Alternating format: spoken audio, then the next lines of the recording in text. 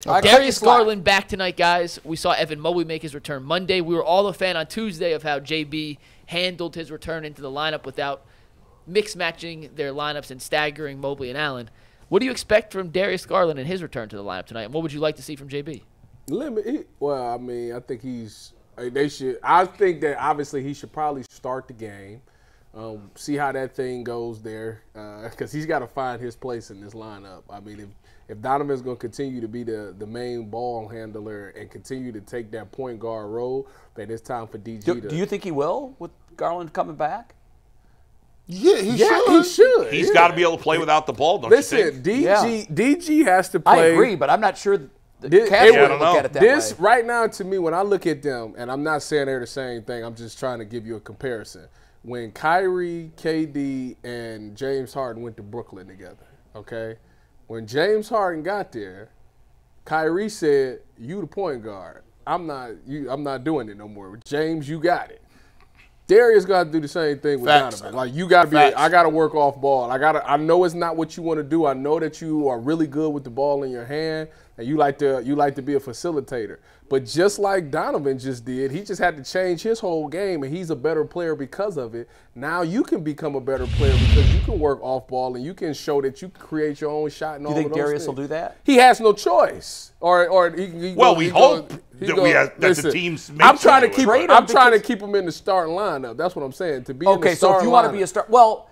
I agree with everything you said. I'm not sure the Cavs see it that way. If not, then you can come off the bench and you can be the facilitator that you want to be. You just got to do it with the two. You can facilitate with them too. I think you could have both, right? Like, you're not going to play him 12 minutes.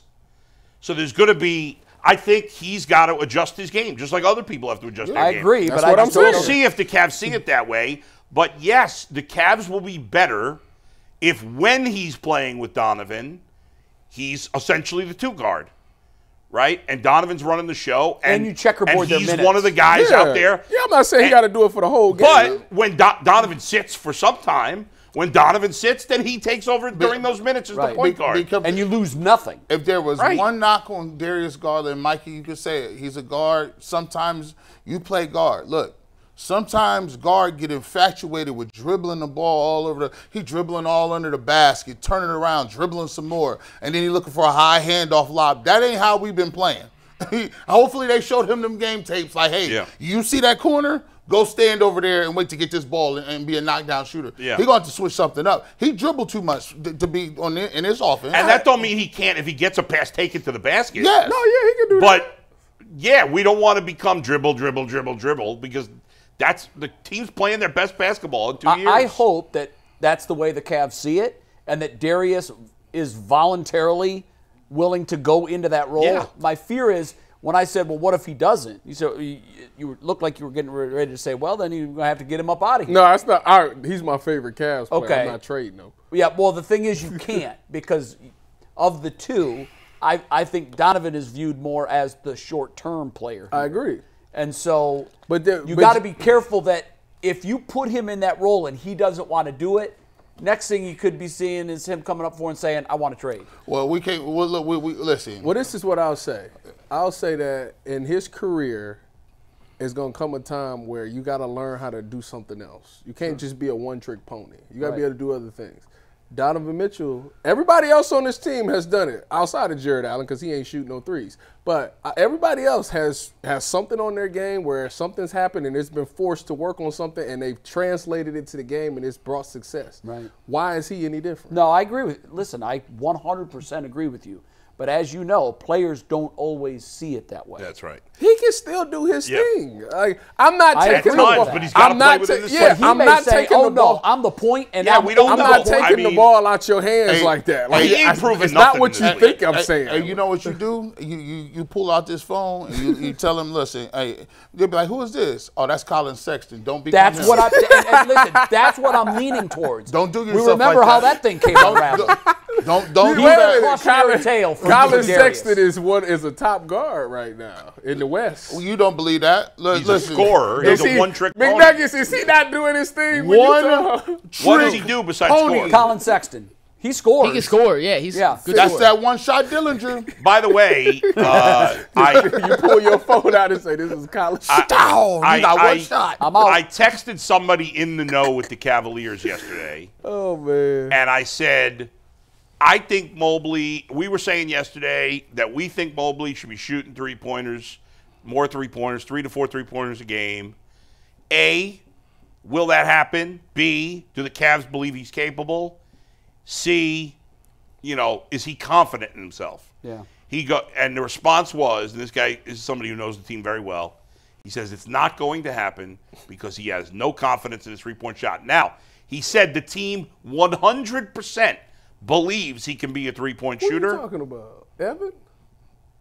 Yeah, who the hell else would I be talking thought you- about? Follow We the just had bus. this conversation yesterday, Tyvus. Tyvus forgot what the first topic of the show was Jeez. 12 minutes in and didn't know who you're talking about Dang, after an dog. entire So- monologue and his picture. Because on he the was screen. digging in his phone and he I wasn't paying attention. No, I thought he was still talking about Darius. finish I was your point, gonna be though. like, No, So he does what? not think it's going to happen, that he's not going to be out one of the 4 guys because his confidence level is low. And That's what I said yesterday. You did, you were right.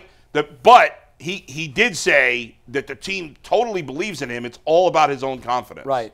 And he's got to work on that because does. You know what you got to do? Not give an F. Just shoot it. You know what he Just should shoot do? it. I don't care if I make it. I'm gonna shoot it though. Here's what he should do. Next thing you know, wet. Ooh. That comes with the next You don't person. even need to do that. You go down to the Wolstein Center.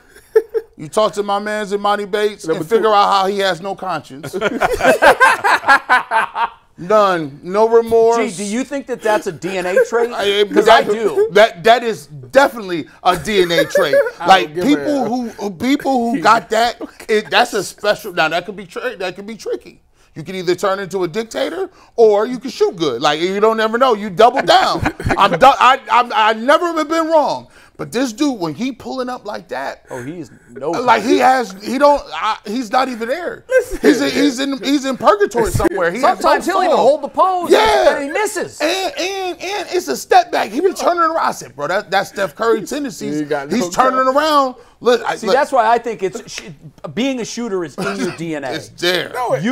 I think it is. Now, it doesn't mean that you can't learn to be a shooter, but the shooter's mentality is in your DNA or it's not. Why would that bother you though? Like if I shoot doesn't- it, I'm talking about pure as a person, like for everybody, you shoot it and miss. First of all, ain't nobody expecting you to make it no way. So No, but you Tyvus, playing with house money because that's not That ain't. that's not attainable long term. You're saying shoot it. We don't care if you miss. Shoot it. If he was 0 for 5 from 3 in 5 straight games, I gotta stand up and say, okay, can we stop shooting threes? Well, we'll know. Wait, what? Negativity. What if he 1 for 4? People seek to be liked in life. 25%, isn't it? People seek to be liked in life, and if you are doing something and it's not And that's a successful, DNA characteristic. Yes, you sit there and you're like, man, I want to do well, so I'm not going to do that because people no, I'm not going to do that. You just brought up the point yesterday that Brook Lopez? No, Brook Lopez. It was Brook Lopez. Never shot, and then all of a sudden he shot.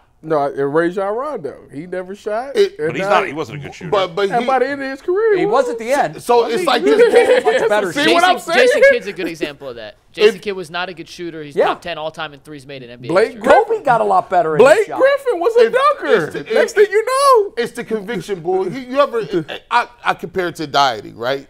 When you diet and you lose a couple of pounds, and somebody come up to you and say, "Hey, man, you look like you're working out." That's a drug. You feel good about it. It is a drug. It gives you more motivation to continue to do what you're doing. It's just like 3-point shots. When you see one of them go in, oh my goodness, you're like, the oh, that's it. That's all. I found it. Oh, I found it. Look, you're gonna be sitting on that wing like this.